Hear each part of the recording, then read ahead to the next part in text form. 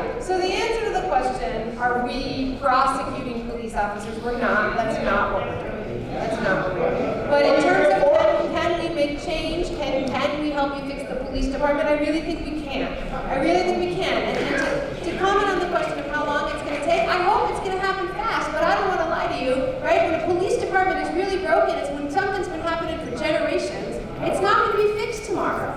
It's not. It takes a long time to fix it. Wait, excuse me. Yes, sir. If you know it's been happening for generations, why you just not here?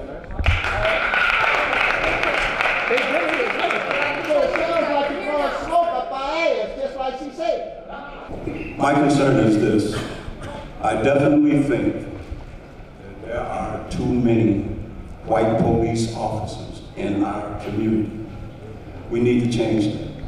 They cannot relate to us, so that has to change. Go ahead, Mr. Knight.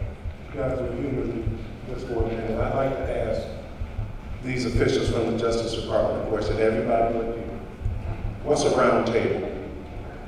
With Chicago Police Department, what's a round table? You guys have been here since, when did Ms. Lynch send you here? She sent you here? December the 7th of 2015.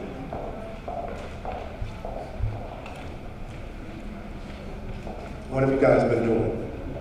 So let me tell you, a round table, anytime there's a shooting, the officer that did the shooting, his field supervisor, the watch commander, a city official, round table. They sit there and they come up with a story. I'm not going to say they tell them what to say, but they definitely tell them what not to say. That's how 8 officers can come up with a story that this young man was running at them with a knife raised in a striking position. Damn. The video told a totally different story. We hear about Tamir Rice, the murders. We hear about Alton Sterling. We hear about a lot of the murders that have happened on a national basis. But what about the untold stories? While the Department of Justice is here, we want to send a clear message to the DOJ that, yes, we want you to do your job, but we will not rest. The community cannot rest until that job is thorough and complete. And what would it take to make it thorough and complete? We want to see prosecutions of police officers. That's right.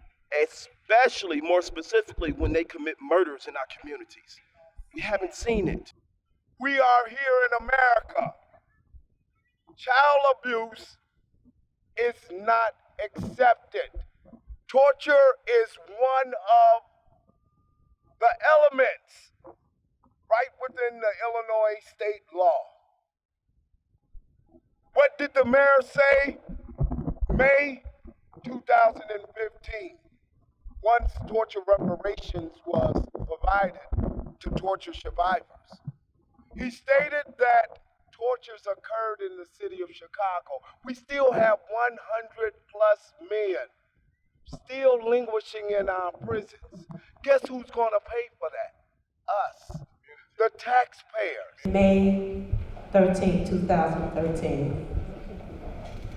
Me, my 1-year-old child, and my 8-year-old child at the time were victims of police brutality. I was a police officer 7 years in Atlanta, but we never did anything like what's going on in Chicago. Never. This is crazy. What can you guys do about this? Police officers need to be drug tested.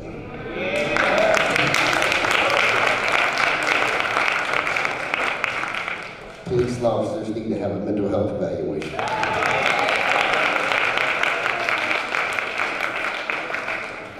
You will get rid of so many police officers that way that it doesn't work. We are tired of being treated like political footballs, and this must stop. Once again, my name is Mark Clemens. I am administrator with the campaign to end the death penalty. Thank you. I want to ask this question, I want to make it real clear.